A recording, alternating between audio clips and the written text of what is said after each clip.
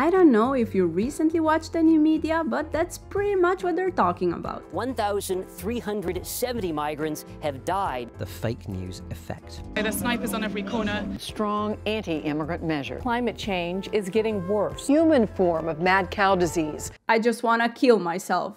And that would be a shame because we have never in the whole history of humanity lived better. And things are actually getting better no matter what you see on the news.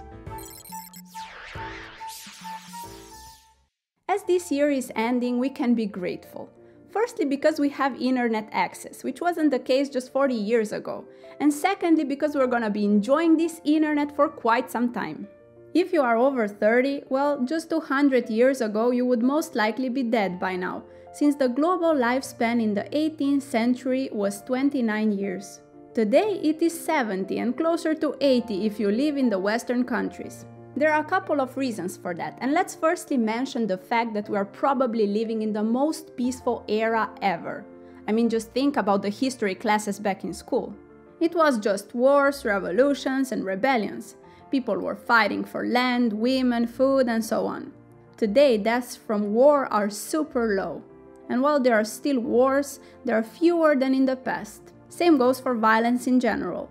There are less homicides, less violent crimes, and less nuclear weapons. We also live longer because there is less hunger and less poverty by far compared to our history. The percentage of people living in extreme poverty on less than $1.9 a day went from nearly 30% in 1987 to under 11% in 2013.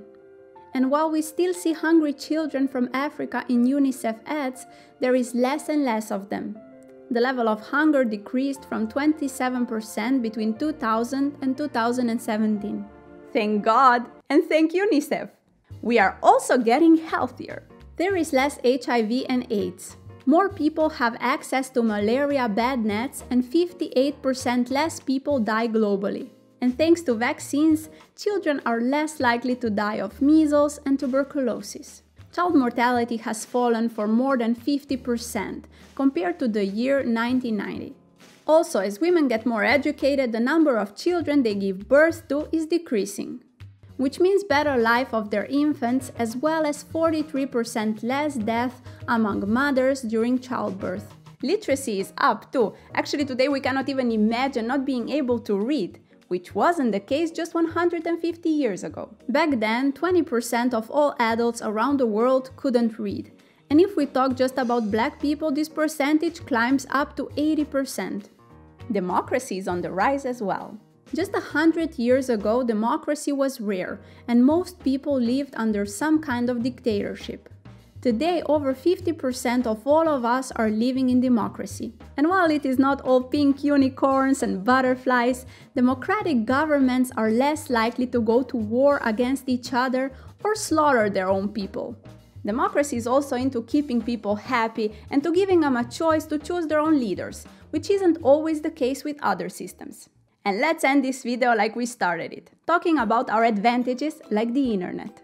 We have easy access to the world's information and an ability to share any information with people all around the world, no matter the distance and location. We can communicate globally for free or at least very few money. We don't have to be billionaires to have access to the modern technologies, and we don't have to travel by horse for days to reach a nearby town.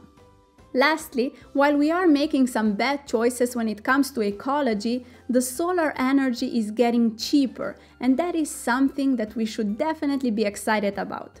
Actually, solar and wind energy are cheaper than gas and oil. And while we don't see that so much in the media, the truth is that we can still limit the human impact when it comes to the climate change. Yes, we tend to focus on the soon-to-come apocalypse, but the truth is that a lot of us are actually fighting against climate change. And the picture might not be as dark as we seem to believe.